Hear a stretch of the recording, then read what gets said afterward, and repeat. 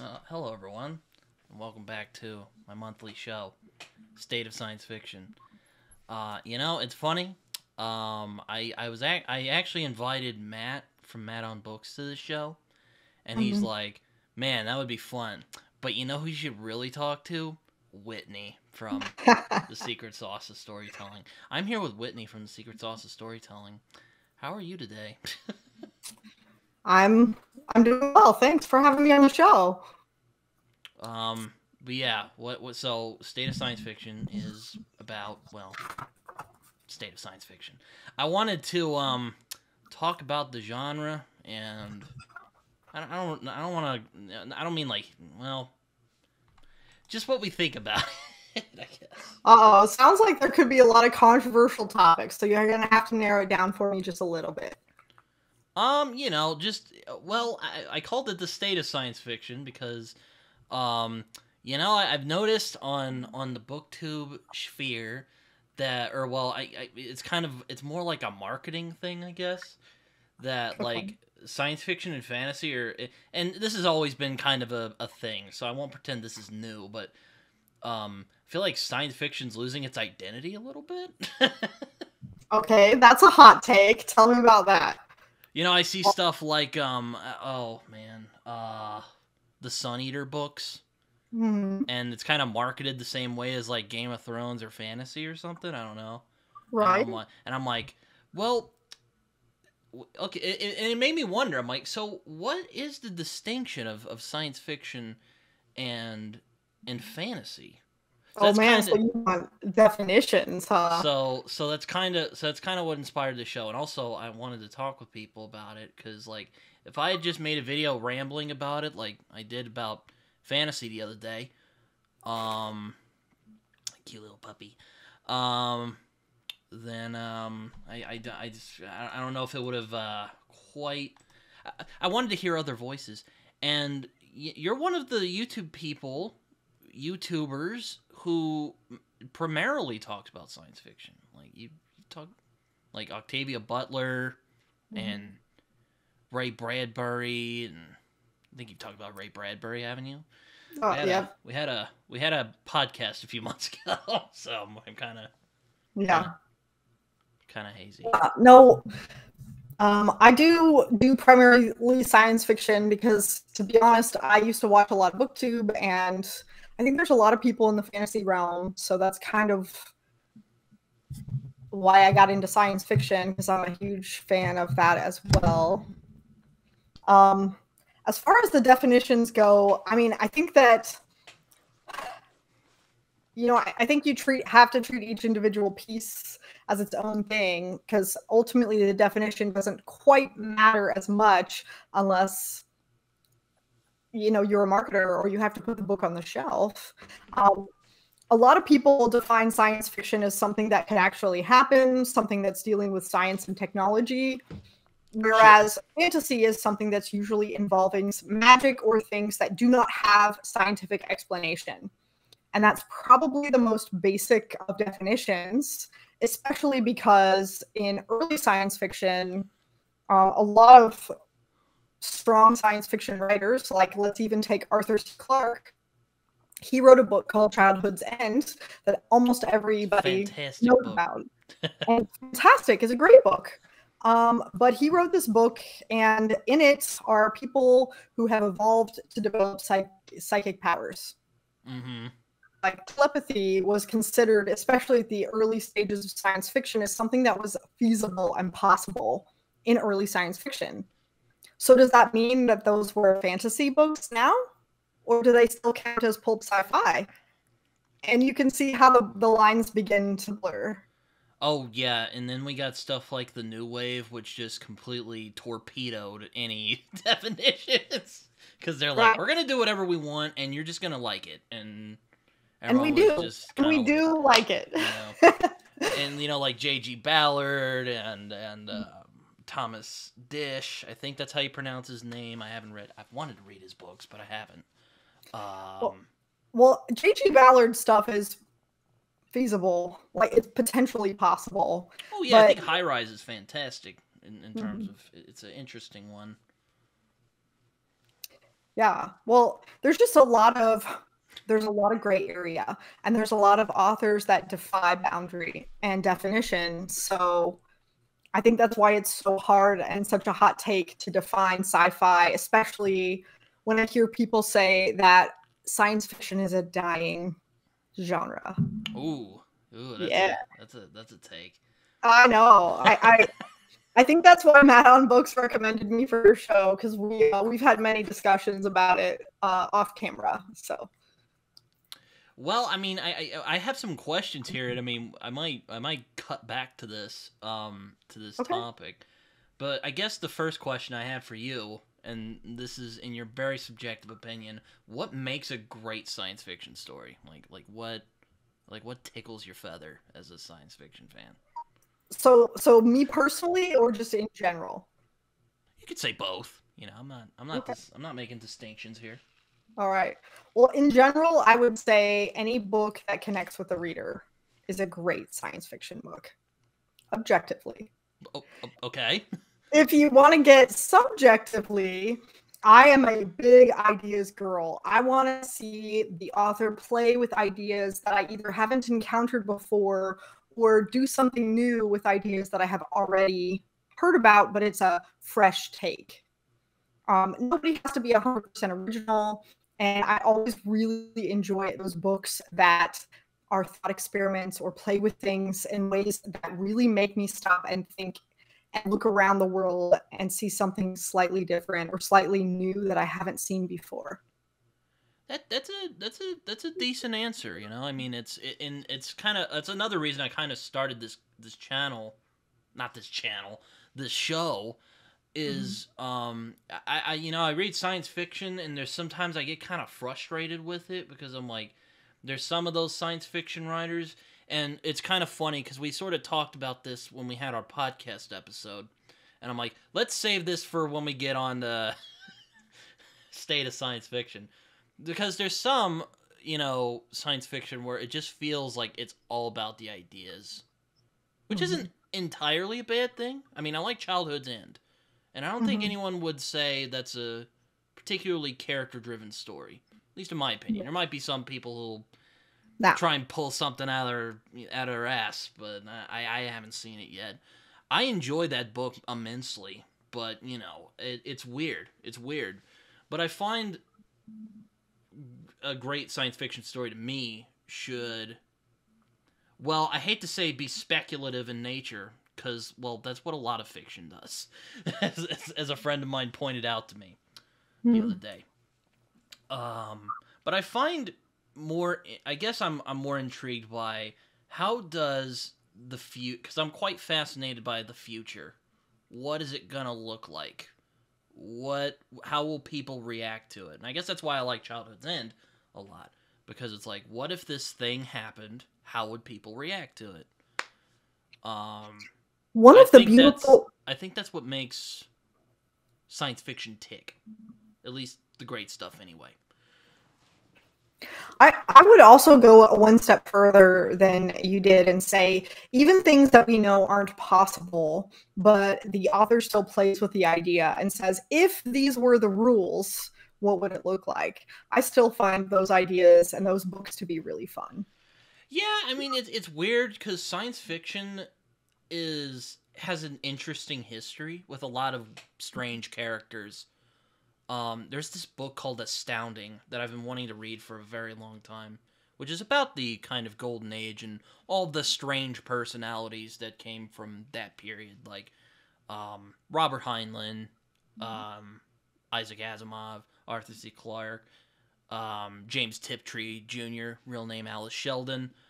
Um, there's a lot of interesting people in science fiction, from what I've learned anyway.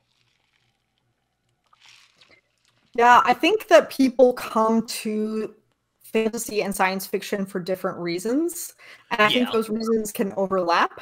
But I think ultimately that's where people are either on the spectrum, they end up either a science fiction or a fantasy person, and then they tend to lean harder on one side or the other because they come for different reasons. I guess with science fiction, I want to be engaged intellectually and emotionally, if that makes sense. Yep, I would agree. because I mean, at Childhood's End, I had to put the book down and think for a while because it's or the Martian Chronicles, which is, mm, again, that's kind of the tough thing with science fiction. Sometimes, well, with genre fiction, sometimes you can kind of blur the lines. I mean, then there's people like Octavia Butler who just completely nuke them. I mean, I read Kindred not too long ago, and I don't know if that's really a science fiction story. She herself described it as a fantasy, which, I think you could get away with.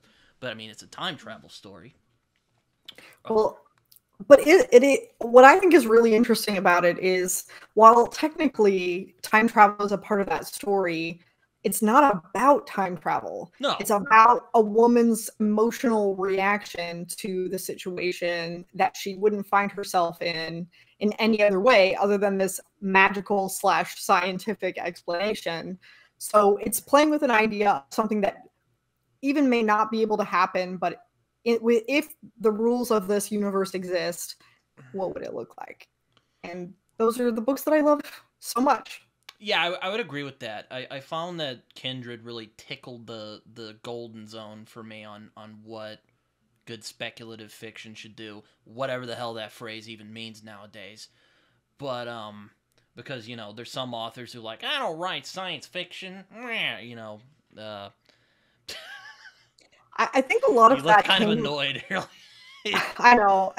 I think a lot of that came from some of the previous history, and I can't be mad about it because they got to experience it, especially for the writers who are a little bit older. They experienced I guess the branding of science fiction was like a dirty term, and the books wouldn't sell if they got branded as science fiction, which is too bad.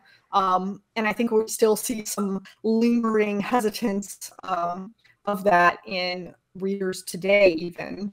But I don't think that that is something that's going to be carried forward in the future. I No, think we're kind of in and also another reason why I started this show anyway, is because I feel like science fiction's in kind of a weird spot right now. Like we're not really sure because we're kind of in the future now. We got these, the stuff that like Asimov and Heinlein and Clarke were talking about freaking 50 years ago. Some of that stuff has come true now, mhm. and it's crazy. Or if you want to go through the new wave, or I won't get into that nerd. I'll try not to be too nerdy on this episode. Well, I really like that science fiction follows innovation. So if you think about it, its peak was really when we started seeing huge jumps forward in technology and science.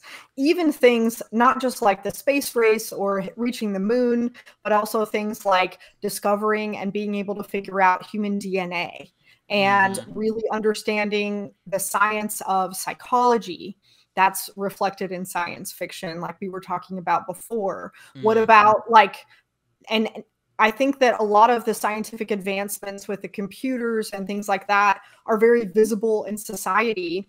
Whereas now, I think a lot of people forget that we're still advancing. Technology is still happening. It's just a lot more quiet and subtle now. Things like social media, things like AI. And it's, I mean, right? Yeah, I I have absolutely. I have I have issues with the term AI because it's not technically an AI.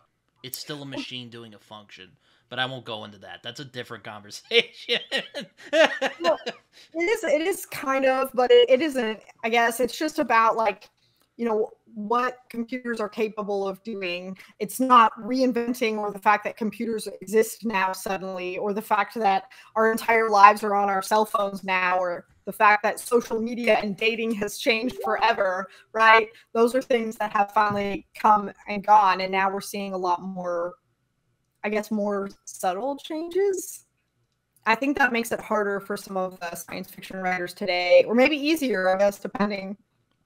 Yeah, I suppose you're right, but it's been kind of I mean, you could either kind of go in that Andy Weir direction where it's kind of a throwback to like, Heinlein or Isaac Asimov.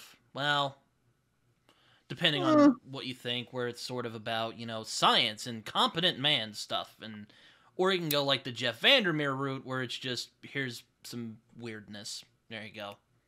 Where are we going to be in the future? You know, I would argue that I think Andy Weir is.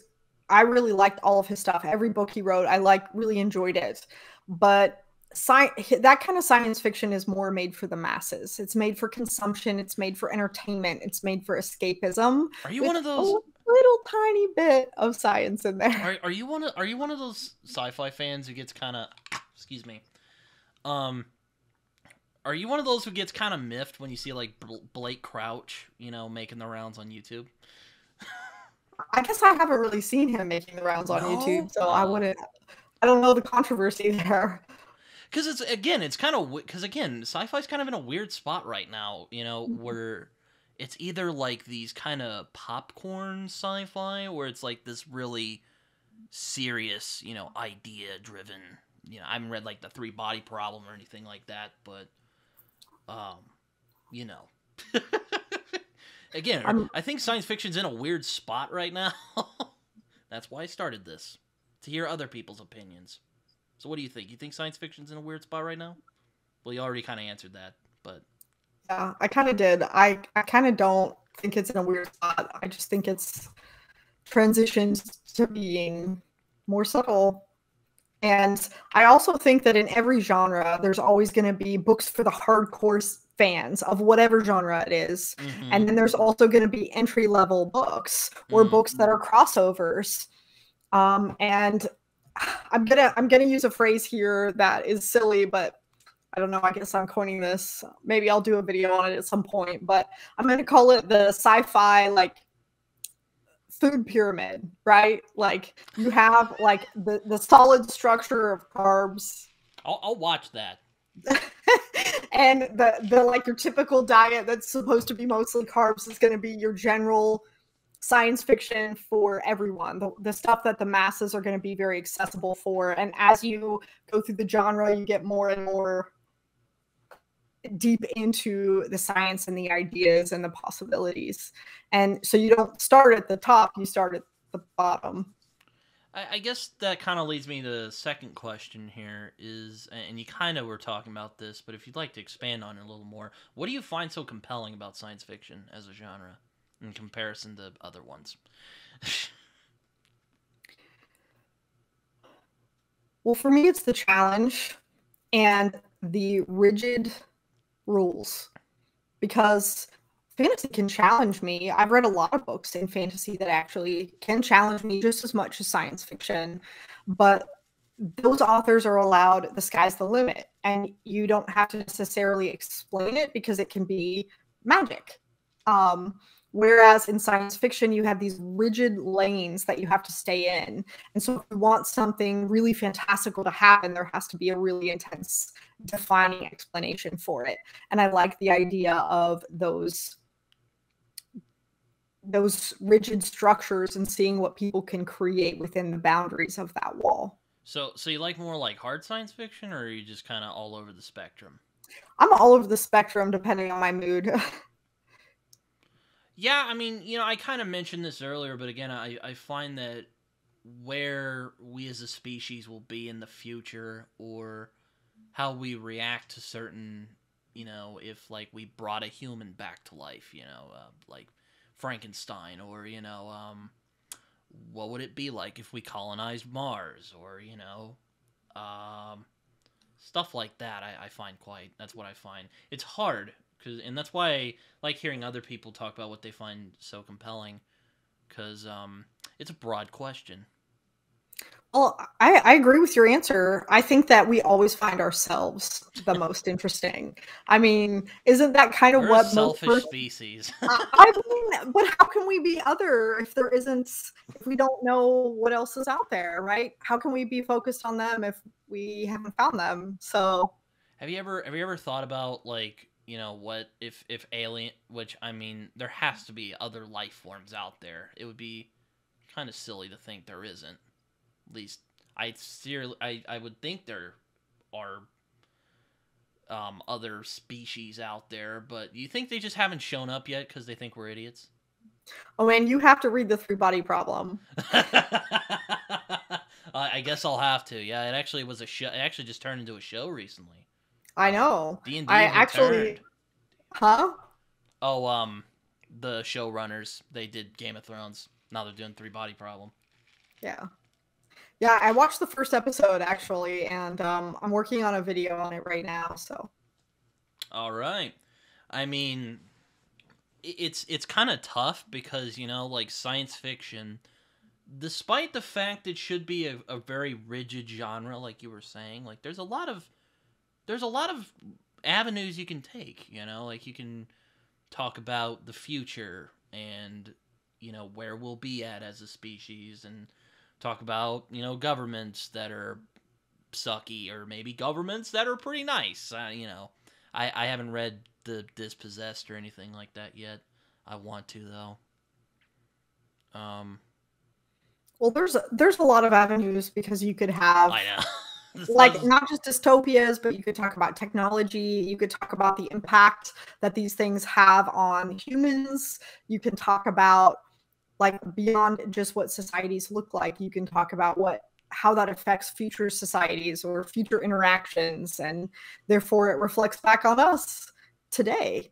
I mean, there's just so many ways to make us look at and change our perspective on where we are today and what's happened in the past. Everything seems to repeat in some small way.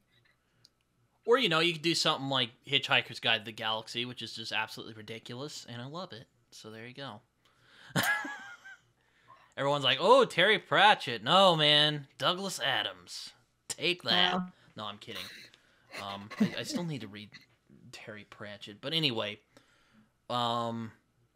But yeah, no, it's weird because you wonder where we're going to be at. And there's also, I think, there's a lot of great existential and philosophical inquiries about humanity that can be explored through science fiction that we might not be able to explore in other genres as well. And I have an interest in those things. I don't know if you do, but that's also what I find compelling about science fiction. Well, I think that's the definition of science fiction. So. Oh, that's good. I'm glad you think that, because like I didn't want to start like going off on like, oh, is humanity even worth it? And you're just being like, whoa, dude, calm down. Dude, I'm telling you, you have to read The Three Body Problem. You just kind of went through a long line of the plot in that story. Oh, I guess I'll have to. The main gripe I've heard about that series is that the characterization's a bit flat, but and I would say that is an understatement. The author is not a great guy, but I've read books from jackasses in the past, so I mean, I survived reading Terry Goodkind. I think I'll live. Well, I don't know much about the author, and I would honestly, I don't know. He's from China, so we don't know what kind of pressure is happening from the background or whose family is being threatened based off of what he does or does not say. So I don't know that I judge him for some of those things. Well, sure, I'm not. Yeah. I don't want to get into that. The point is, I've heard the characterization's pretty flat in that book. It's very true. It's not a book that you would read because you want beautiful prose or you want a character connection. It's something that you would read almost exclusively for the ideas, because even chapter by chapter, if you look at it, it doesn't really connect very well. It's very clunky. Well, why should I read it then? You seem kind of... If you want the ideas, that's why you read it. Well, like I said, I've read Childhood's End, so it's not like I'm one of those who goes like, because like here's a pet peeve of mine when people go, they're like a character first reader, because I've tried doing that before, and then I read a book where maybe characterization isn't quite on the forefront, and I loved it. So I think it really depends on the author's skill. But I like strong characters, though. Like, that's a big part for me, Right. That's... A a lot of it depends on what the reader is bringing to the table when they're opening the book, right? I like science fiction with strong characters and great ideas. Well, You want to have your cake and eat it too. I get it. We all do. I hear you, but then there's something like Childhood's End, or well, iRobot to some lesser extent, I guess. I do love iRobot a lot. Have you read the Foundation trilogy? No, I have not. Britton, what are you doing with your life right now? You need to go read that. Well, hold on. Let me think. I know of it, but I haven't read it. I haven't actually sat down and read it. I know what it's about, though.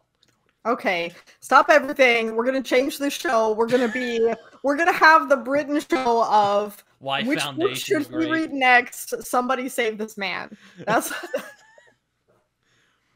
But yeah, I guess I like the. Yeah, I guess it's a good way to put. I like the cake, and I like to eat it as well. But then again, I already ate the cake, so I don't really get that analogy. But I digress.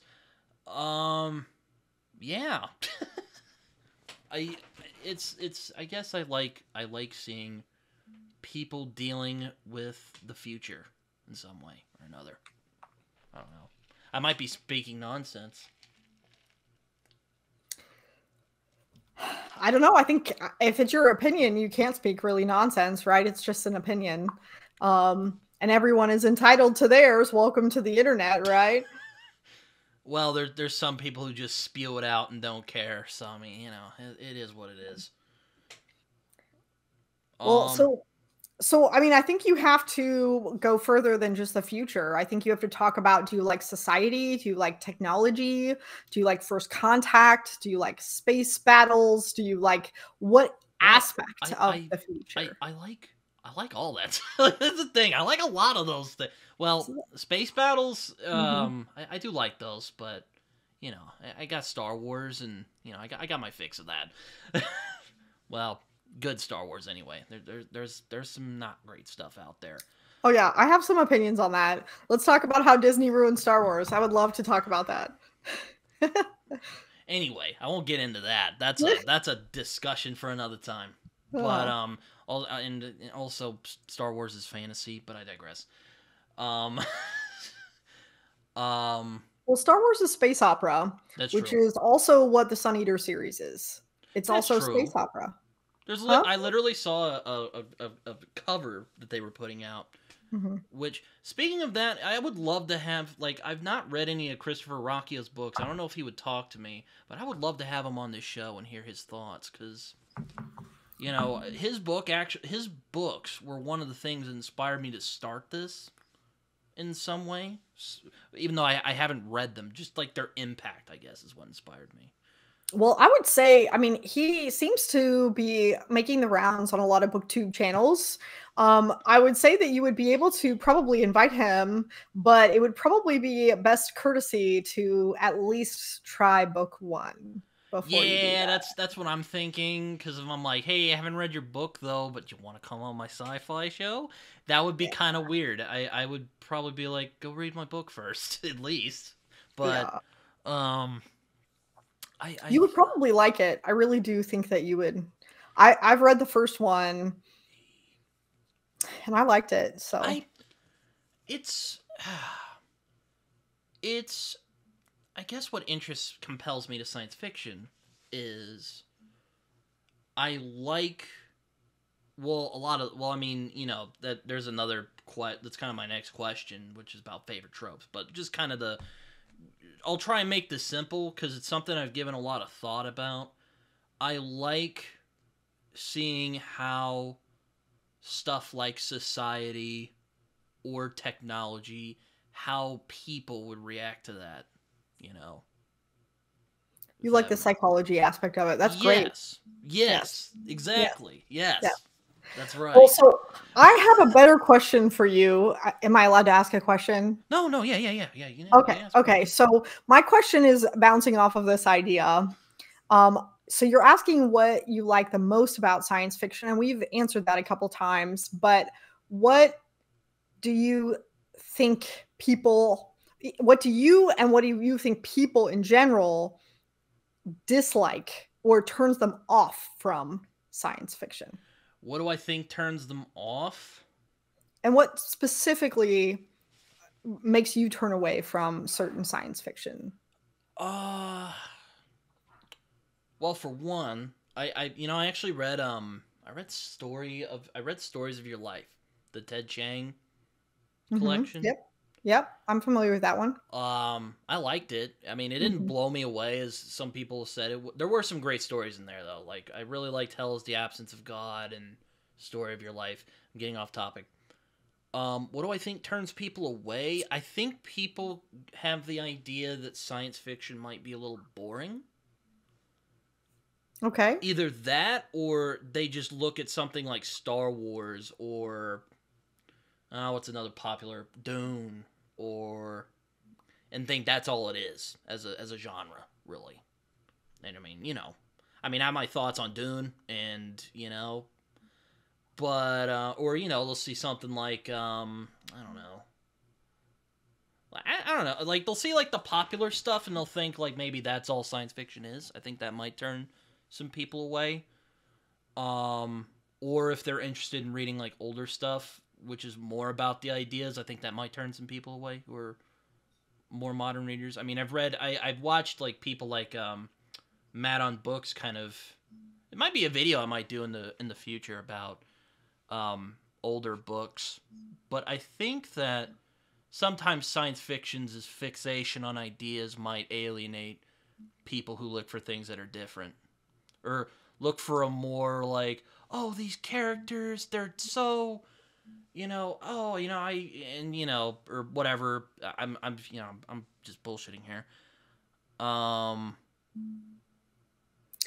So you would think that it would be like boring because of all the technical explanation, and then Yeah. also maybe isn't quite as popular because it doesn't always have all of the connective escapism elements that are present in so many other genres.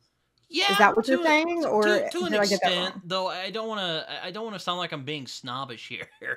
It's just I don't know. It's like people. There's some people who don't want to allow themselves to think more cerebral, be more cerebral about storytelling, I would agree. and I that's think. something that's frustrated me Mhm. as I've gone on BookTube and I've seen discourse around books in general. I think that's just something that's frustrated me.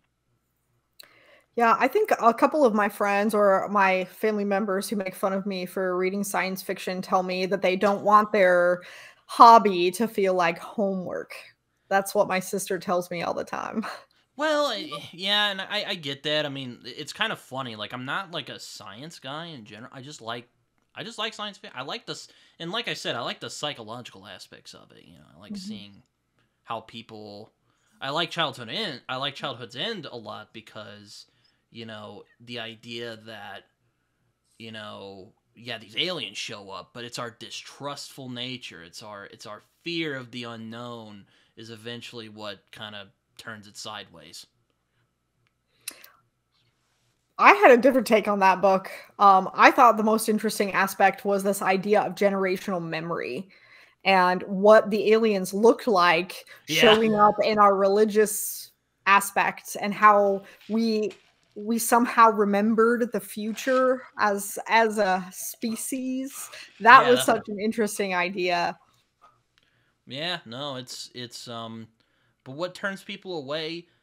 Um I think there's just people who don't want to take science fiction at its level. Who don't want to meet it at its level. And that's fine. I'm not saying there's anything wrong with that, but you know, I think it's because, like you mentioned in our definition discussion, it's because sci-fi is so varied as well. Like you can find books that read like textbooks that are nothing but ideas, but you can also find soft science fiction books that are all about the characters, and you can also find dystopian books that are really all about philosophy, or like there's so much to be had that I think a lot of people end up getting turned away because they didn't get started in the right niche or trope or like sure, yeah. subsection.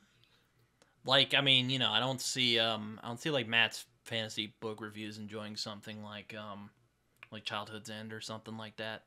I was kind of surprised Mike liked Childhood's End as much as he did, but I digress. We're bringing up that a lot. It's a great book. Everyone should go read that. I guess that leads to my next question. What are some of your favorite tropes in science fiction? The ones where I think you might have made a video about this, didn't you, or something?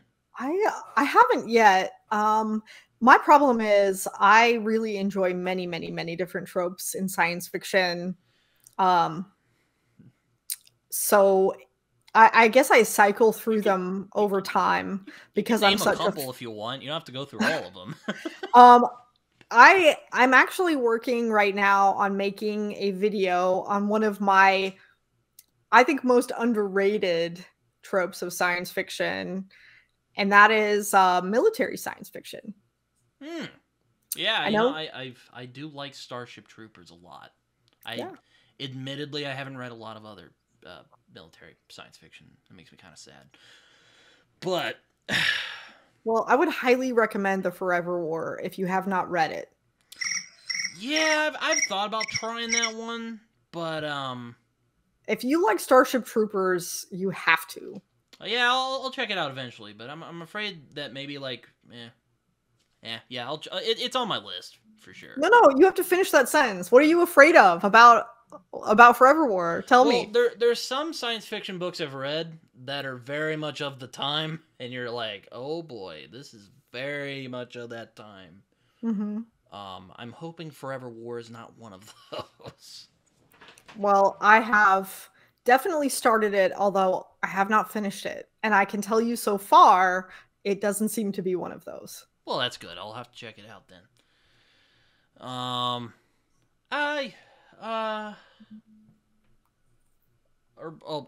You were talking about. I'll just name some I enjoy. For example, if you want something to think about, I like parallel universes a lot because I don't know, the idea of causality kind of fascinates me. Like, what have you read? Have you read Space Between Worlds? No, I have read Man in the High Castle, which is all about that. Which didn't you not like that one? I super disagree. That book isn't about anything. I really hate that book. That book has no purpose and doesn't really have an ending that makes sense. He was high on drugs and it makes no sense. I'm super, super anti that book. I would burn it if I could.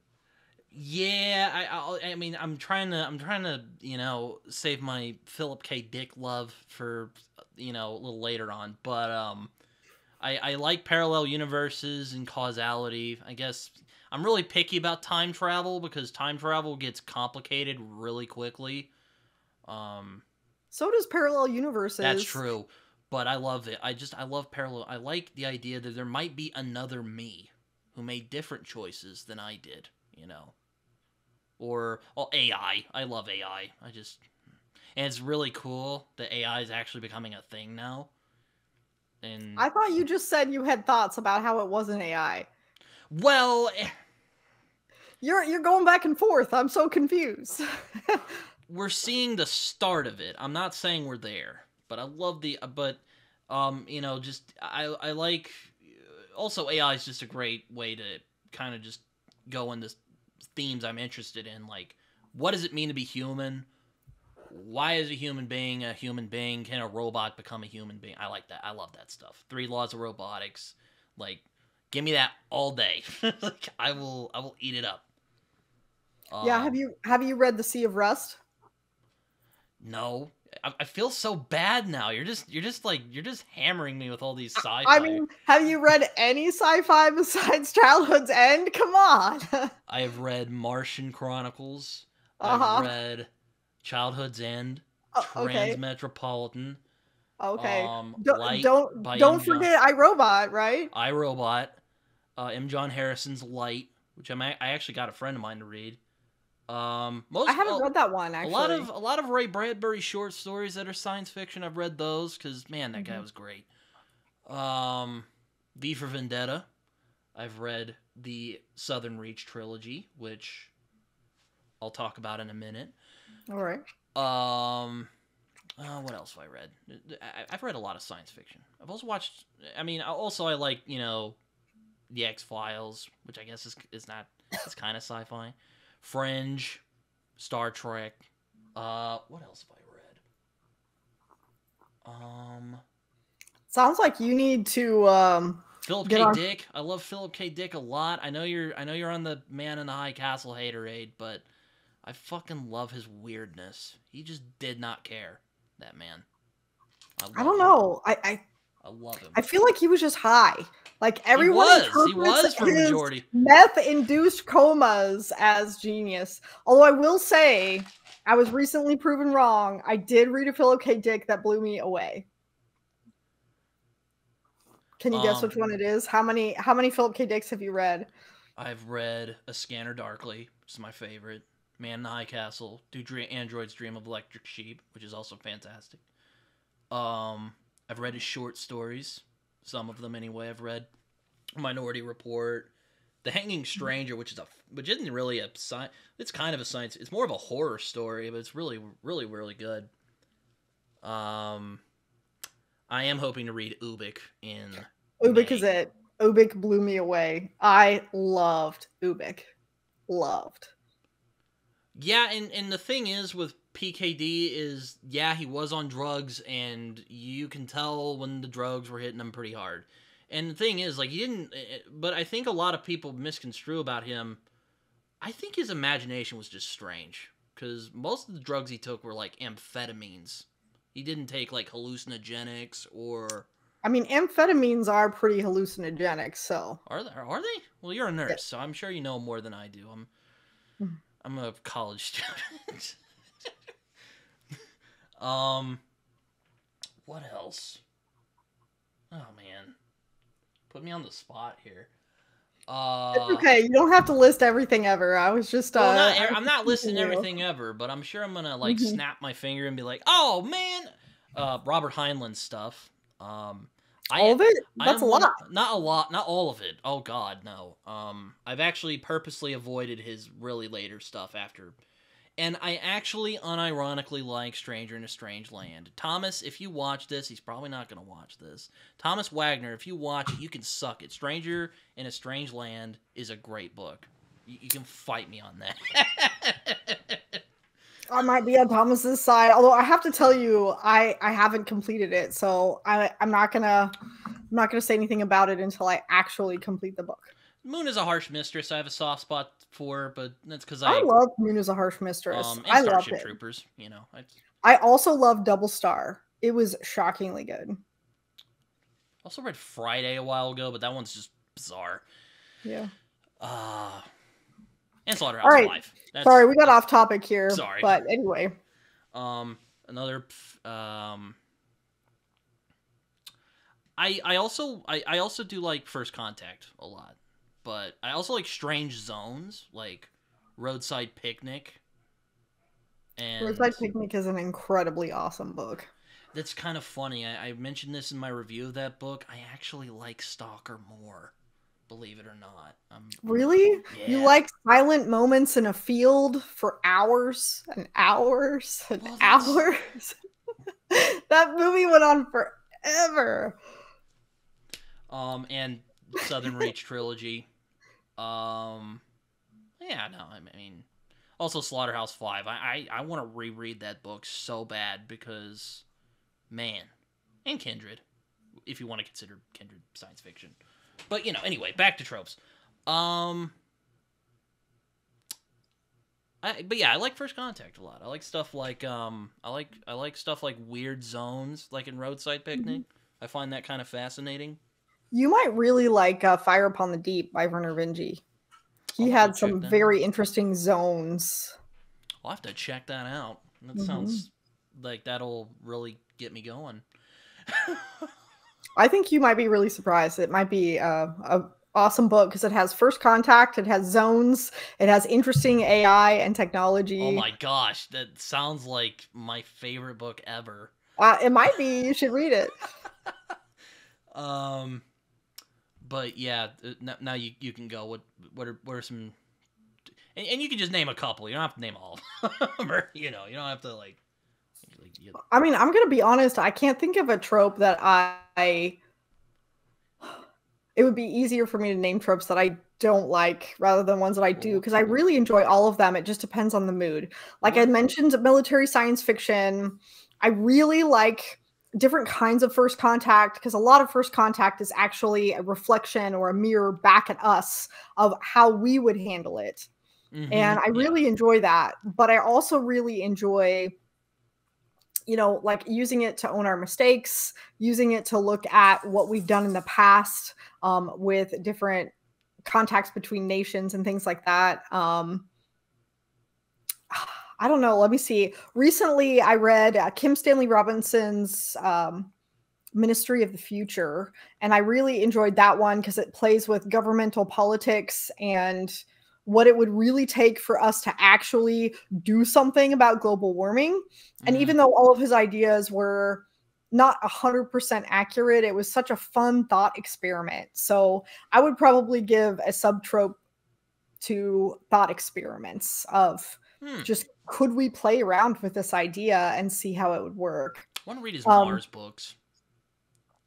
Yeah, I've only read Red Mars, but all of them are very well decorated. So, well, I guess since we've gone through that, I will ask, who are some of the greats of science fiction, in your opinion, and who are some newer science fiction writers that you have really, you're like, man, this guy's the business. Like, he might be the best one. No, maybe not that far, but well, I think you're just asking me for my favorites list, because I think everybody has a general gist of who the greats are. Well, I imagine Octavia Butler's on your list because you made a video of that a while ago. Correct. Octavia Butler is one of my all-time faves. Obviously, I really like Dan Simmons' Hyperion. I am hopefully going to read that soon. The entire Cantos is phenomenal. I can't get over that book. It was amazing. Even though, again, not the best person ever, Yeah. I really liked the original series of Ender's Game, specifically the second book in the series, Speaker for the Dead, one of my all-time favorites.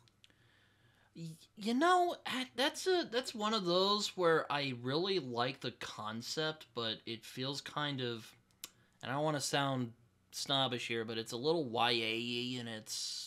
You didn't read Speaker for the Dead, did you? No, I only read Ender's Game.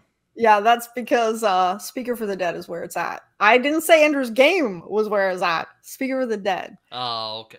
I'll have to check that out. I've heard there's some science fiction aficionados I've seen on YouTube who are like, Speaker of the Dead is really good. So, there you go. It is. It is. I will tell you that he actually wrote Speaker for the Dead first and realized that it's not going to have as strong of an impact if you didn't know what he had done in his past that he needed redemption for so badly. And so he wrote Ender's Game. Yeah, I mean, the twist of Ender's Game is really good. So, Well, I got those same YA vibes that you did from that book, but I'm telling you, it's all about Speaker for the Dead. I guess I'll have to check that out and see if it changes my mind. Yeah. Let's see. Obviously there's the big three. Those are, the ones that everybody agrees are fantastic. And I agree. Isaac Asimov, Robert Heinlein, Arthur C. Clarke. Those were fantastic. A lot of people make it the big five instead of the big three. Who are the other two? The other two are Ray Bradbury and Philip K. Dick. I would agree with those. So take that, Whitney. I love them both. Up until I read Ubik, I'm just saying. Okay. So here are some of the greats in my opinion. Ray Bradbury, for one. I mean, he's in my top. He is in my top 3 authors of all time. I love him. Now, he didn't just write science fiction, of course. He kind of was all... It's kind of like Octavia Butler. It's kind of the same thing I liked about Octavia Butler. She was kind of all over the place. But, man, I think The Martian Chronicles is a masterpiece. I really do. I thought it really petered out at the end. I don't know why, but the end really lost me. Philip K. Dick. I love him a lot. despite myself. I probably shouldn't, but I love him. Jeff Vandermeer, I think, is probably the best science fiction writer living today. At least what I've seen so far. I haven't read like Alistair Reynolds or Adrian Tchaikovsky yet, so I've heard some people say it. But just in terms of the strangeness and uniqueness of his vision, I think Jeff Vandermeer is up there. Should be. I don't see a lot of people talk about him. And it makes me sad, because I think he's a phenomenal writer. Well, unless you're Thomas. Thomas, he's one of the chosen people, I'll say. Even if he's wrong about Stranger in a Strange Land. Yeah. Well, I don't know. I think Jeff Vandermeer's talked about a lot. I think it's just a really unique aspect of science fiction, though, because it's not even in space. It's kind of in the future, but it's kind of not really first contact. But it's a very unique little avenue that he has created for himself, kind of like Philip K. Dick, you know.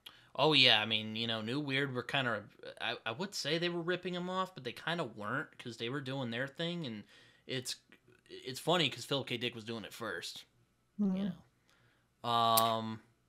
I think that J.G. Ballard should be up there.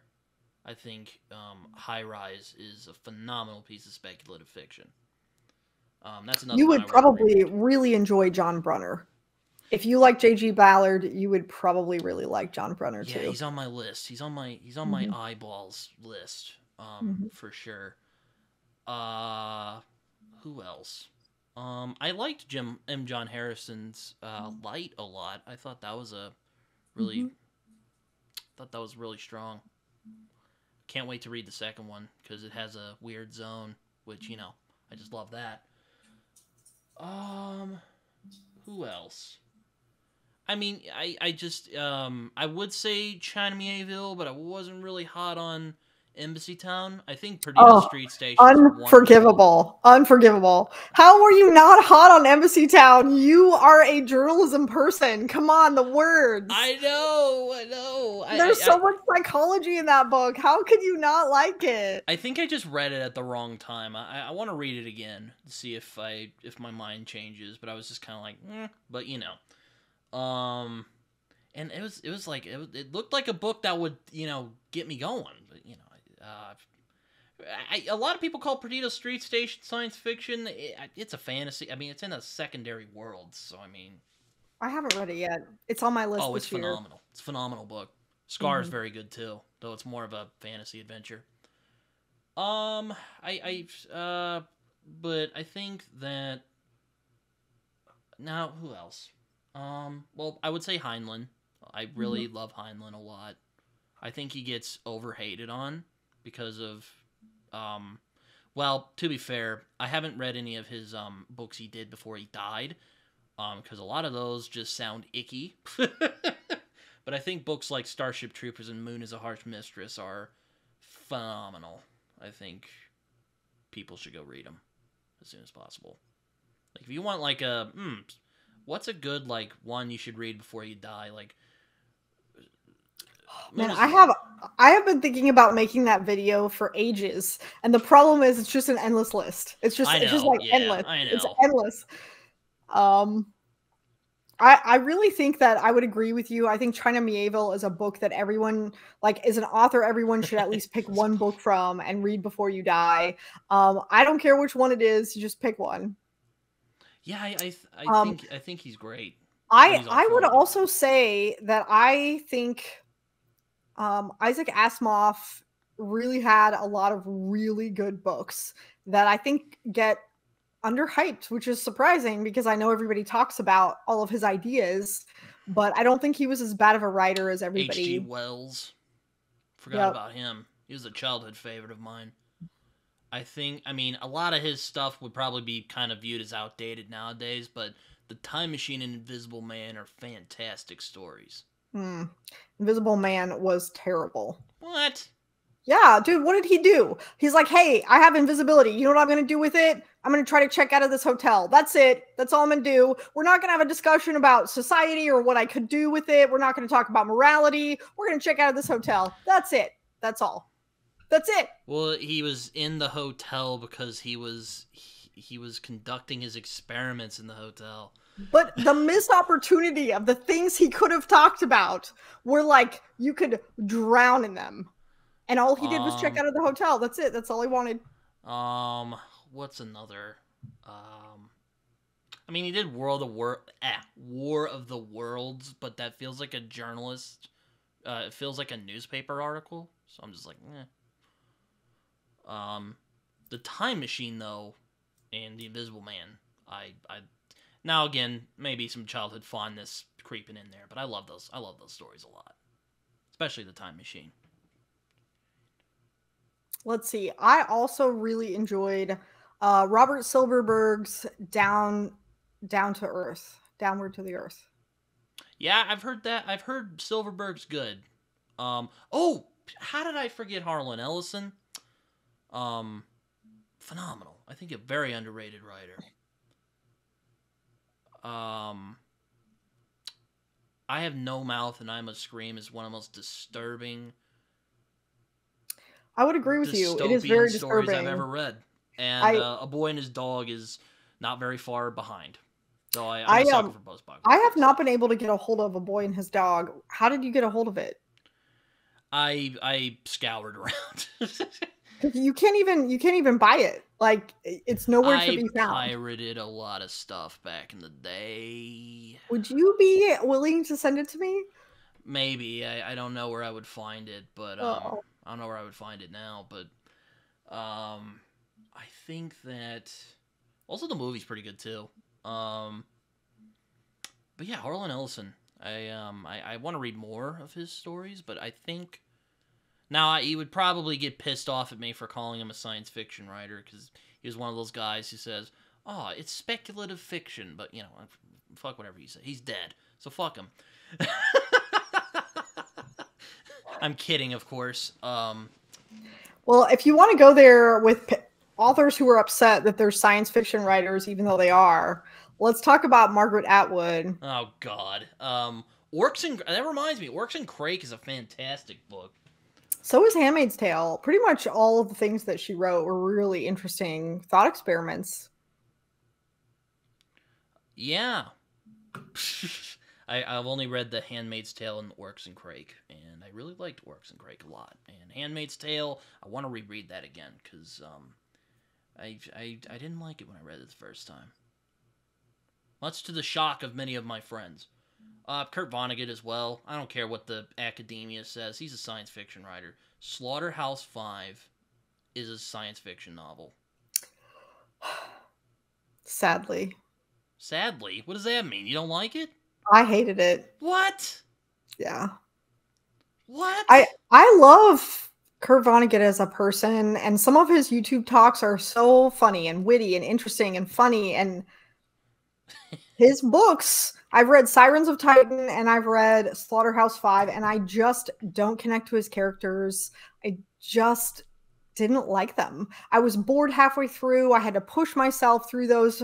I guess I'm not his intended audience. I guess not, because what I do remember from Slaughterhouse-Five is it was a really great take on trauma, but I'll have to read it again at some point. But it's a great. I thought that was a great book. But yeah, then that's about it as far as I got. Yeah, but I think it's interesting. I like Well, haven't you read Jeff Vandermeer? Didn't you read Born? Didn't you? I read Born. That's my favorite book from him. It is your favorite or not? It is my favorite from him. Okay. Though the climax is gets a little bit on the like kaiju stuff.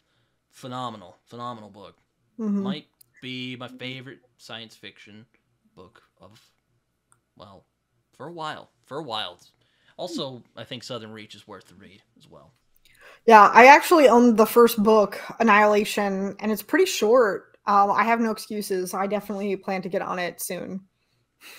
Yeah, my buddy Jason, for my birthday, gave me the whole trilogy because I hadn't owned it before now.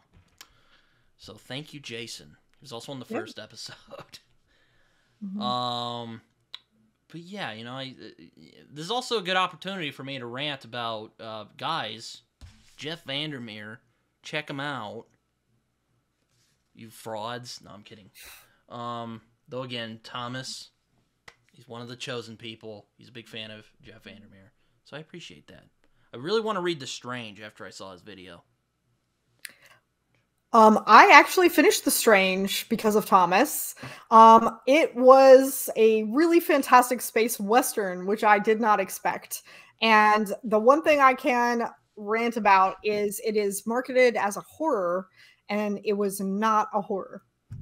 That actually leads me to my next question, which don't worry, it's not another favorite. This is stuff that annoys you. So, feel free to rant if you want. But do you have any worries about where the science fiction genre is headed? Are there gripes that you have with the genre that you would like to see improved? Now, I know you made a video called Tropes in Science Fiction that annoy you, which I thought was very entertaining.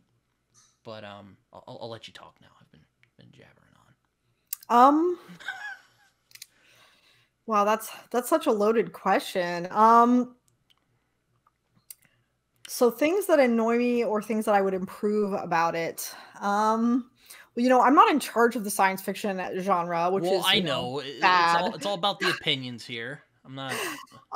So one of the things that I think is one of my biggest pet peeves in general of reading as well as science fiction, although I will admit it's not just science fiction that has this problem. Okay. But one of my, I'm going to have two now that I'm talking here, but the first one is poor marketing, like in The Strange or other places. Thank you. I was about to say the marketing. Where a lot of times they compare books to certain other really popular novels, and then they create these expectations that if they hadn't been marketed that way, or you hadn't gone into the book expecting a certain thing, you probably would have liked the book, but because you were expecting something else, it was a disappointment.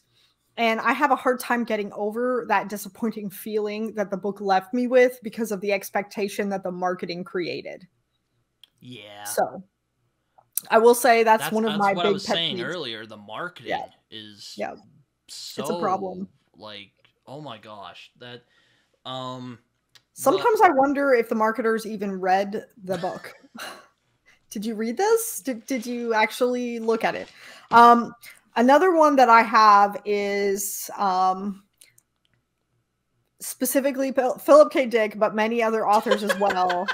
I'm going to say loss of potential. Like some of these authors have really incredible ideas, and then they just don't do the story to the full extent. They get really scared to kind of go deep dive, and you can tell they're about going to, and then they're like, nope, too scared. Just kidding. Okay. I will also say another hot take besides just Philip K. Dick, who does that. John Scalzi. Oh, I haven't read. It's interesting. I've read his blog because I have a friend of mine. His name's Alan, who loves his blog, and he has given me blog. But he's a very smart guy. Like he's a smart guy, and he's a good writer. And there's so many things that he has that you can tell he could have gone in a direction. Then he's like, nope, too scared. And every book is like that, where he coulda, shoulda, woulda deep dived into topics, and then he doesn't. Yeah, no, that's definitely another. That's kind of another. That's interesting you put it in those words because I've also noticed that kind of loss of potential. Well, I don't know if it's like due to some of it's due to I've seen Asimov do it, and I haven't noticed tons that Asimov has done it because he really generated a lot of his own ideas and he really deep dived into a lot of them. But I think especially recently, there's a lot of them that just didn't go deep enough, and it was a great idea and a great story, and they just needed to go just a little bit deeper with it, and it would have been perfect. Yeah, I mean, I think that it's kind of I find it frustrating that a lot of science fiction writers struggle with, well, like I said, sort of combining that human psychological element with the big ideas. So that's always frustrated me about. So that's one of my gripes. I wish that people would find the marriage more. Because I said in my Dune review not too long ago that you check that out,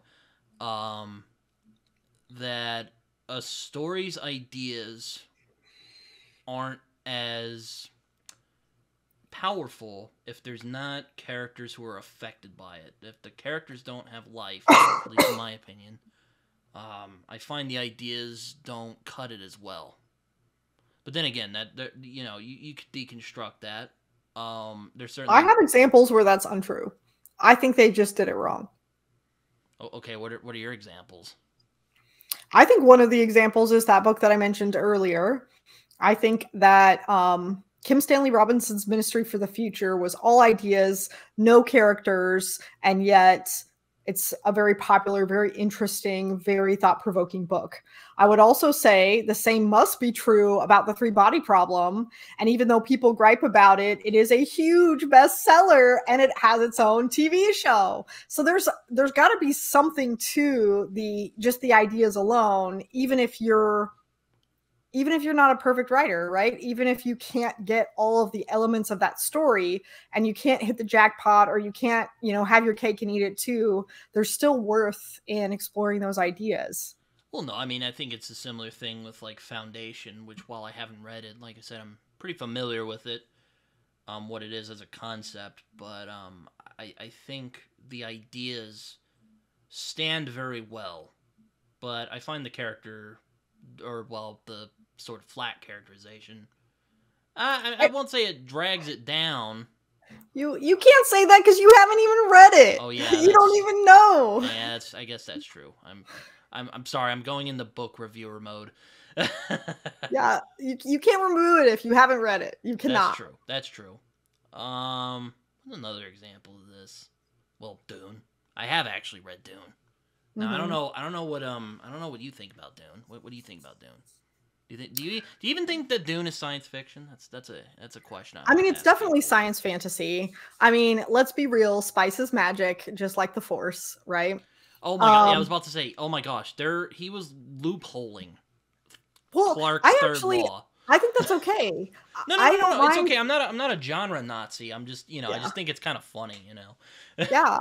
Well, I think that it gives it an interesting edge because one of the reasons why it held up so long is just because it didn't have that element of technology to go wrong. So he didn't have to predict what technology would look like in the future. Instead, he got to use things that were happening in the Middle East to base his story off of. I mean, there are so many things about Islam that are in that book. And there's so many things about the Middle East that are in that book. I mean, clearly. But, yeah, I mean, I actually really liked Dune. It's not in my top 10 books of all time. It's probably not even in my top 20. I know it's scary things. It's not even in my it's not even my top 20. Like it's But I will say that I did enjoy the book and I did like the movies. Still need to see the second one. I think that the second one is not going to hold up very well over time. I actually think that the second one made some really weird choices, focused on de-emphasizing a lot of the climaxes that were in the book and actually made them less impactful in the movie. Why did he do that? I have absolutely no idea. I mean, I guess my issues with Dune were I really like what Herbert was going for in that story. He's talking a lot about power and how it corrupts people. I really identify with that. But for one, I feel like he never I've heard he does do it in Dune Messiah. I haven't read Dune Messiah because I thought, because I was kind of lukewarm on Dune. But I felt like, again, I just felt like I felt if the characterization was stronger, I think it would be more effective, at least to me. I know there's people who like that stuff. So I guess one of my questions for you then would be, so I read Dune Messiah. I have not yet read Children of Dune. I do plan to do that this year. But where was the weakness in Paul's character? Like, what kind of character? What do you mean when you say his characterization wasn't strong enough? Where was he flat? A lot of it was his tendency to I'll put it this way. Maybe I put it wrong when I said flat character. The lack of subtext is what I didn't like. What? That whole book is nothing but subtext. He's basically explaining what they're all thinking. Like, there's no tension. I mean, but there's tons of subtext about, are people shackled to their own fates? What happens when the Messiah is born out of order? I mean, like, oh my gosh, I could write essays and essays on order. Did you say a hoarder? Out of order? Oh, out of order. Okay. Right? Sorry. There's also like the really interesting dynamic between the female Bene Gesserits, who are like the mystical, magical, religious aspect, with the Mentats, who are the men who are taking the place of computers. And how that has a dynamic, and that's tons of subtext. Plus, then we have the whole like politics between the Emperor and Arrakis, and then the Harkonnen thing, and how Harkonnens could essentially be what mankind is without discipline. They are very carnal. They're very like all in. They're all angry. They're all like, they have nothing but emotion. Whereas the Bene Gesserits are trying to teach Paul things like self-discipline and handling your own emotion. Oh my gosh, I could write essays on this. Are you serious? Well, I mean, the dude who betrays Paul is like, oh, I'm going to do this. I know he's probably going to betray me, but I'm going to do it anyway. Yeah, but was the story really about that, or was it about something else? Well, I mean, I was just pointing that out as an example. It was just a choice he made I didn't really like. I was just kind of like, again, it just feels kind of, you don't have to explain everything. I don't think he did. But I agree with you as far as like the superficial story was very, I don't know, Roman, maybe? Roman? Yeah. Like, you know, it's a whole bunch of royal houses who get betrayed, fighting for power. Thrones, so it's not like I'm like against that. Like, that's what that whole series is about. Like, you know, I mean, but I don't know. It's maybe it's going back to my complaint about people not taking older books at its level. Maybe I'm suffering from that as well, but I don't know. Just wasn't. Well, okay. I guess they're. Again, I have to collect my thoughts about Dune a little bit. Yeah. We should have more talks about Dune. I'm spitfiring here. It's been a minute since I read Dune in 2020. Okay, it's been 4 years. Yeah, it's you know, I think that if he had, again, it just felt a little over explained at times, I guess, and it's just one of them. I feel. I think. Okay. I don't know.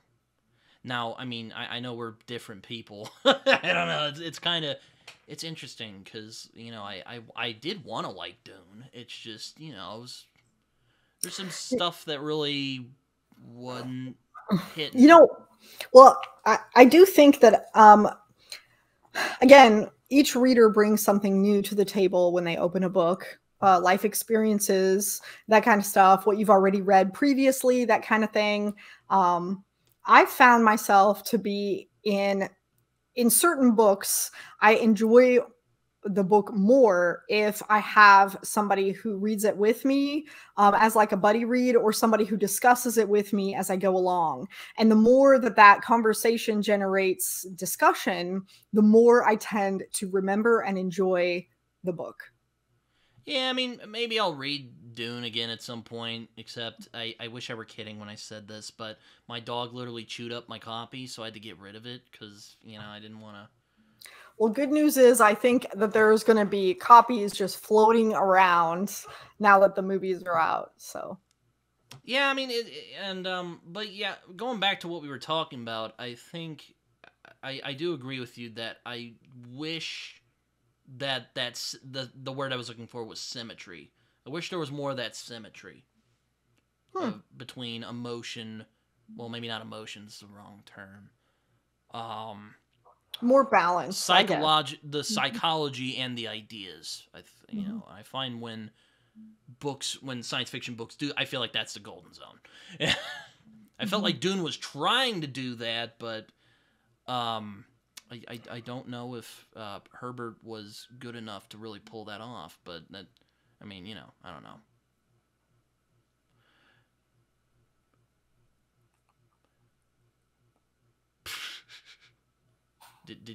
Were you gonna say something?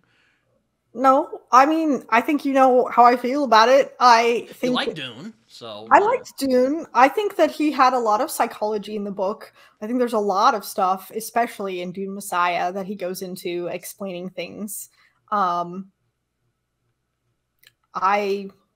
guess I thought that there was an equal part plot to psychology. I think the thing for me that did not do well is I just didn't connect with the characters the way that I have in other books. It didn't stick with me as long as I wanted it to. We basically agree on that. So yeah. we kind of agree on that. It's just we're kind of... Yeah, it's missing some kind of X factor, and I'm not exactly sure what it is. And it seems to work for a lot of people, and I'm sad it didn't work for me, but to each their own, right? Yeah, I mean, not every classic science fiction book has done it for me. I mean, Embassy Town is... I don't know if that's a classic just yet, but that one didn't really... And again, I don't know if I was... I'll admit, I wasn't really in the best headspace, because I wasn't, like, sad or anything, but there was a lot going on at that point, and I felt like I didn't have the patience. Yeah, I found myself doing better if, as I'm reading a book and I realize I'm just not able to pay attention, I just put it down, because otherwise I'll end up hating it, and it's not the book's fault, it's just because I'm in the wrong place at the wrong time. So I might reread Embassy Town at some point. Yeah, that one was kind of... And, well, The Handmaid's Tale I didn't really love again, it's been a long time since I read it, so I want to read it again. But I remember just thinking, like, this just feels kind of... Like, I guess I was at a more idealistic part where I thought that couldn't possibly happen. But then again, I've seen some of our current events recently. I'm like, well, maybe it wasn't as absurd as I initially thought. Yeah, I don't know. Oh, the what is it? That Dave Eggers book, The Circle. Hated that book. Oh yeah, I didn't read that one. You're not missing much. It's the most literary author, has no freaking clue what science fiction is, starts writing science fiction, and it's the most banal, seen it before commentary you'll ever see. So you're not missing much. Also, another gripe, you mentioned earlier people aren't playing with those ideas more effectively. You know what? YA, there's not a lot of great, that I've read anyway. There might be some great YA science fiction. I haven't seen it yet, but Divergent, that was another series where I felt like, man, that's a great idea you have there, and you just completely blew it, But yeah, I would say that the end books were definitely a little bit lost potential, but I don't know. There are some really good YA science fiction books out there. The hard part is that you're not going to be the target audience, because as you continue to age out, it's going to be harder and harder to find those. Although I will say, I'm going to go ahead and put forth Neil Shusterman's Scythe series. I think that one was a really cool idea. Yeah, I think I saw Mike talking about that. Mm-hmm. Yep, it's well worth it. I was super thrilled to see that he read it. I disagree, though. I think that as the series continued to progress, I liked it. because it started getting into more exciting topics for me as a sci-fi reader, things like AI and that kind I of do love stuff. AI. And he kind of started not liking it at that point. So I do love some AI. I mean, well, 2001: A Space Odyssey is one of my favorite science fiction movies of all time. I haven't actually read the book, but see, we are very opposite. really, have Yeah. you, have you read 2001: Space Odyssey book? Is I it have good? not. I have not read the book, and I will admit I need to do that before I fully say I wish I would rather rip my eyes out than watch that movie again.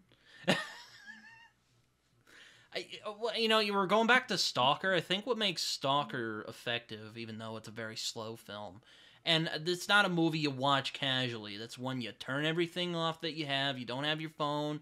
You don't have your watch. You don't have anything that'll distract you. You sit down. You watch the damn thing. Well, and that could have been my problem. I I felt did that, watch it when I was busy.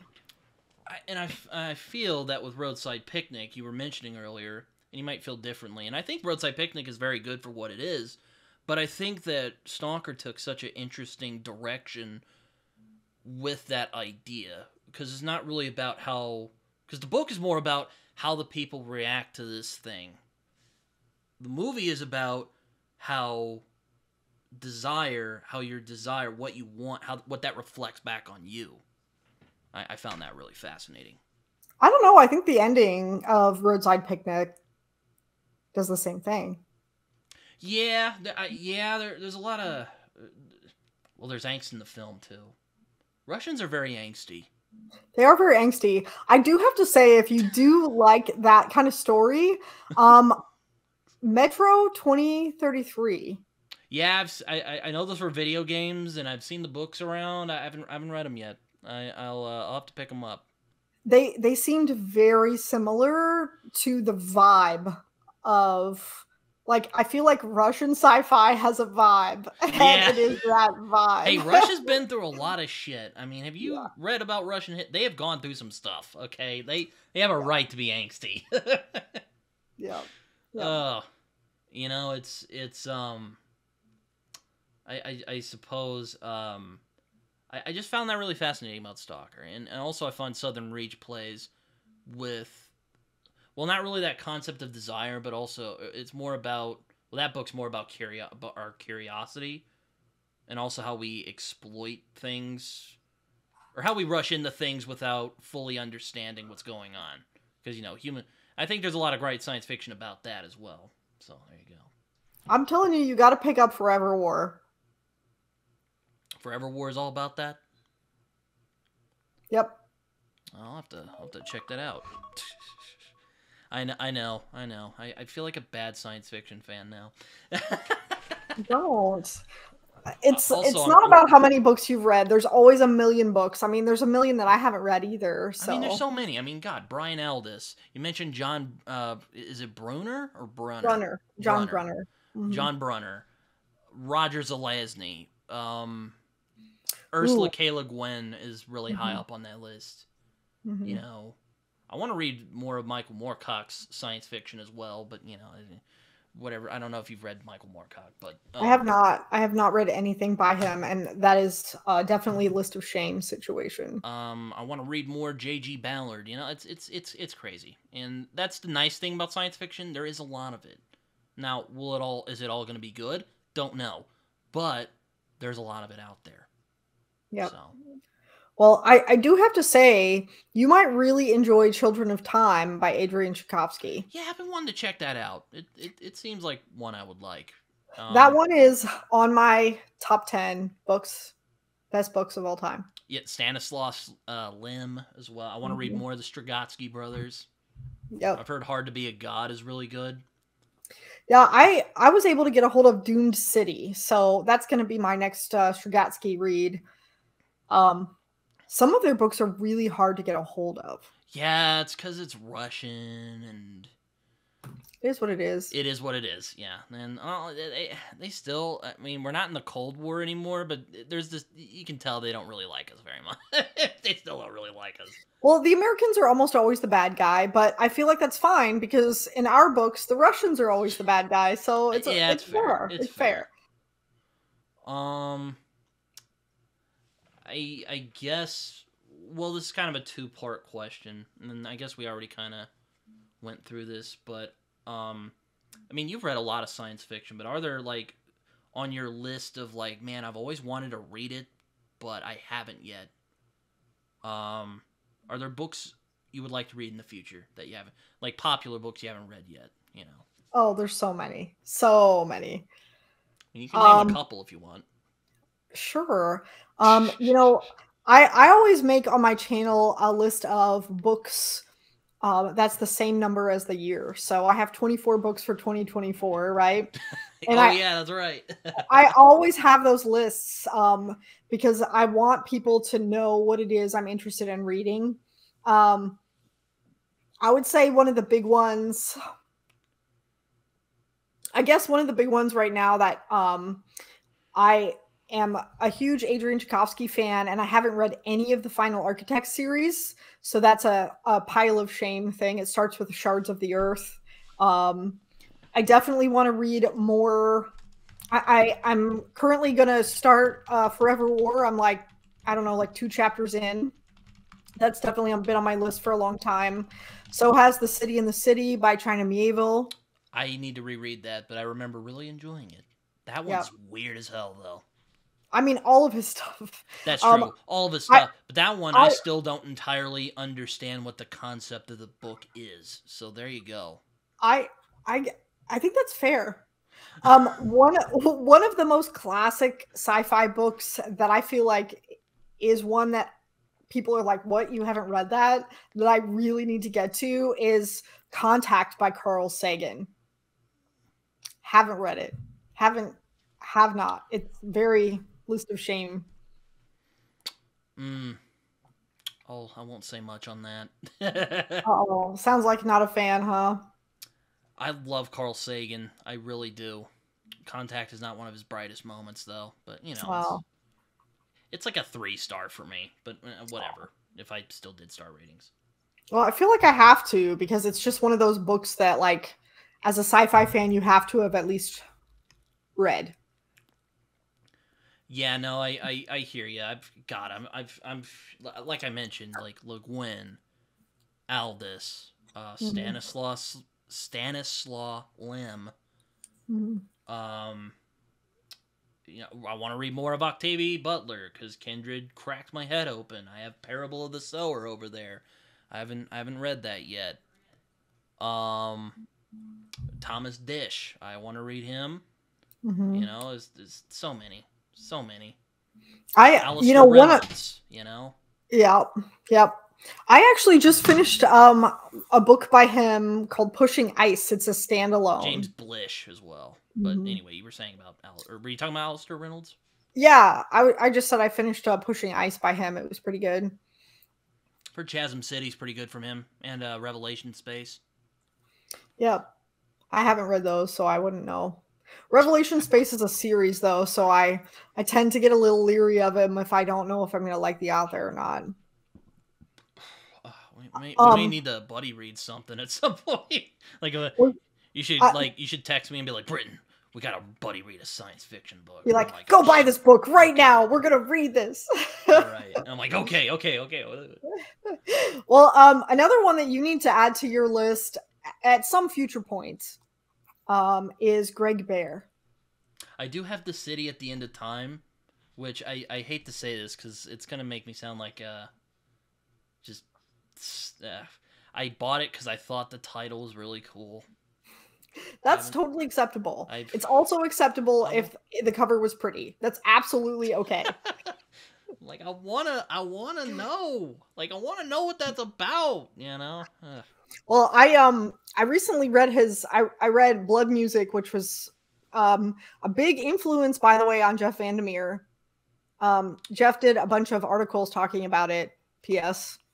It is very weird. John Wyndham as well. Speaking of that, because he did a John Wyndham. yeah. Oh, he is that underrated classic author. High Because I've recommend. seen they re-released his books. Jeff Vandermeer was one of the forewords, so I'm gonna check that out. I'm gonna give it a shot. Not all of his books are equal, though. I must say, some of them are less than great. I mean, kind of like any author, right? Well, yeah. Even Philip K. Dick had his stinkers, much as I love him. Oh, for sure. It's pretty rare for an author to not miss at least once. Ray Bradbury, maybe. I just love Bradbury too much. You know. Yeah. I would say that Wyndham. I'm not sure. Is it Triffids or Triffids? Day of the Triffids. Yeah. Is that worth a read? I've been. I read it recently, and I liked it. However, because it was written back in the day, it's going to have a lot of the tropes because it started a lot of them, if that makes sense. So it will sound very familiar, but it was the initial impetus or inspiration for the Last of Us TV show, as well as a lot of zombie fiction. I love The Last of Us, so you've enticed me, let's say. But I will say it's way different. I mean, it's just got certain elements. Well, I imagine it's not like you've enticed me. We'll leave it at that. Yeah, I do think it's worth a read. I think I can't tell your tastes if you'll like it or not, but I hope you do. I know it's so fickle. I'm disgusting. Oh, don't say that. Don't say that. We're all fickle. I know. That's our beauty. Come on. I want to. It's. Yeah. What's another one? I want to read more like M. I want to read more. I want to read the other. I think it's pronounced Kafuchi Tract, but M. John Harrison stuff. I want to read more of that. Yeah, I have not read any M. John Harrison stuff. I have. One of the things that I'm trying to do is I'm trying to work my way through the books that I already have on my shelf rather than buying more. So I'm trying to go shopping on my shelf rather than. I'm an addict, Whitney. I can't help myself. I know. I haven't seen your library. Are you ever going to do a library tour? Yeah, I'm going to have to at some point. I mean, I don't know if you can see them, but I have a stack of books over there. Stack right here, stack right there. Hyperion, I'm gonna that's one of my. I'm gonna do that in 2024 if it's the last damn thing I do. It's one of them. Well, Hyperion. I don't think you'll be sad. I hope you'll love it. I'll get you on and I'll interrogate you about it if or when I finish it. All right, that sounds awesome. Yeah. One of my big like books of shame reads that I haven't read, that I keep looking at and then walking away from, Pandora's Star by Peter Hamilton. Oh yeah, I forgot about Peter Hamilton. I need to check him out too. Another trope, I heard one of his books is kind of like Alien, and I freaking love Alien, so I don't know. I haven't read any of his stuff other than a short novella, so. Oh, didn't he do that? No, I think that was someone else. Let me look. A short story based on the thing. He did that story. No, that was Peter Watts. Never mind. Peter Watts is another one. Are you talking about Blind Sight? No, he did a short story based on The Thing, which is my favorite horror film of all time. Fantastic. Oh yeah, who goes there? Yeah, no, that yeah, that's interesting. That was Campbell, wasn't it? Yeah, no, that was Campbell. He wrote another one based on the movie. It's really I see. Really, really well done. I liked it. I got a stack of books right here that I could just read titles from, but like, one of my more recent ones that I want to get to soon is The Quantum Thief. Yeah, that guy. I can't pronounce the guy's name, unfortunately. Yeah, Hanu Raja something. One of my favorite writers, Warren Ellis. Well, before he got disgraced, but another science fiction great. I think it gets underappreciated because he does comics, but great writer nonetheless.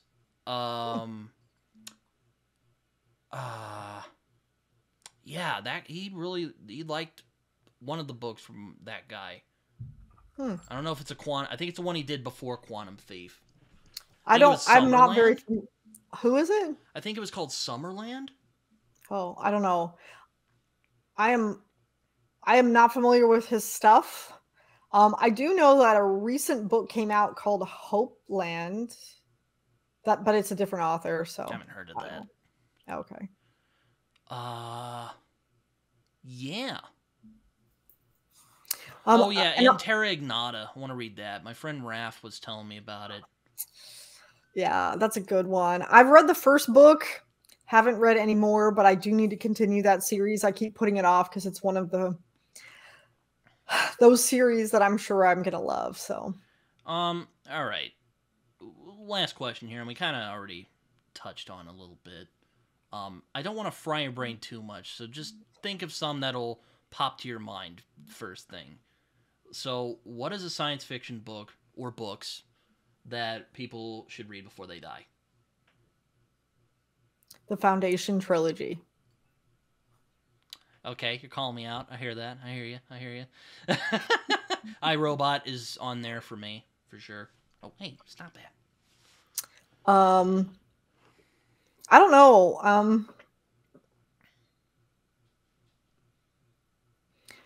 1984 or Brave New World. Damn it! I forgot. I was gonna mention those two. I love those two. I think Brave New World is one of my hot takes. Is I think Brave New World is scarier than 1984. Oh, I don't think that's a hot take. I think that's a fact.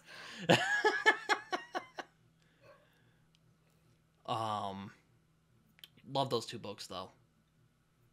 Yeah, I would agree with those. I would say those books. I would say the Foundation trilogy. I don't know. I'd have to think on that one a little bit harder. What else you got? Well, I mean, I've been harping on the Martian Chronicles, so I'll just throw that out there. The Time Machine by H.G. Wells. Ooh, I'm gonna add to my list. This is gonna be a hot take too. The Martian by Andy Weir. Ooh, yeah, that might ruffle some feathers because I know there's I like that book though. I like it. I mean, I don't think it's a Vandermeer level of like great, but and it's not trying to be fair before before anyone goes like he's not doing that, but well, I think that book has a lot of merit in understanding like survival and the rigors of space and the importance of things like science, and I feel like that's a book that people should read in the masses before they die. Yeah, I mean, I think it's a very good science fiction novel. I haven't read Project Hail Mary yet. Oh man, you are in for a treat. I love that book. I mean, I hope it'll be as good as advertised. I mean, also the Expanse is another one I want to read. I want to see what that's about. I would say A Scanner Darkly if one should read one Philip K. or either that or Do Androids Dream of Electric Sheep. See, I'm gonna say no to both of those. I'm gonna say definitely Ubik. Don't read anything else. I do have Ubik over there. I'm going to read it. Hopefully in May. Okay. And I'll tell you what I think of it. I'm probably gonna love it because I'm already a fan of it. It is his most perfect work. I mean, so far. I am a dick writer. If you don't mind the pun. You're a dickhead, you mean? Yes. Yeah. Oh man, there's so many I could throw. That's the thing about asking that question, because like I can't just choose one. I know it's really hard. I mean, I've been. Right. It's just the books I. Do you have more questions, or you want us to keep going with that list? I'll just keep going. Or well, I think that's all I have for this evening, because also my parents just got home and we have to eat soon. But Whitney, I'm glad we managed to make this work, because there were some times I'm like, I might have to postpone this till April, and that would have been fine, but I'm glad we managed to get together today. Yeah. Sorry about the scheduling difficulties, and life is a funny thing. I get it, But hey, if anyone wants to come on the show, I am not against having people. I mean, I have a list of people I want to have on, but if any like sci-fi channels are like, hey, this kid knows what he's talking about, or maybe think I'm an idiot and I should read more, let me know in the comments. But I won't keep you for too much longer, Whitney. If you want to shill your stuff real quick, feel free. Oh, well, come check us out on Secret Sauce with Storycraft. We are currently doing a buddy read of Forever War starting in April on the Discord. So, Britton, if you want to have discussions as you read, that might be something fun that you could come check out and do. That sounds appealing. We're also doing The City in the City later this year, as well as... I've been wanting to reread that. You think I could join in on that?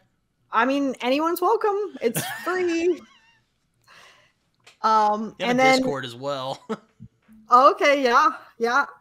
Discord is a good place to be. So, I hope all my subscribers haven't given up on me yet. I've had a little bit of a rough month, and I haven't had a great time with consistency this month. So. Yeah, I know. I looked at your channel, and the last thing you posted was 2 weeks ago. I'm like, oh, okay, that's not too bad. Yeah. So. Well, it was also like one of my biggest tanking videos of all time. Oops. Well, I mean, I always feel bad when I harass people who come on my shows where I talk about my angst about stuff.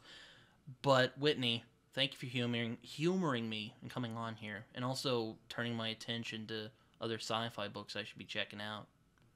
Anytime. So, yeah. If you get bored and don't know what to read, you can always message me. All right. Until next time, this has been the State of Science Fiction.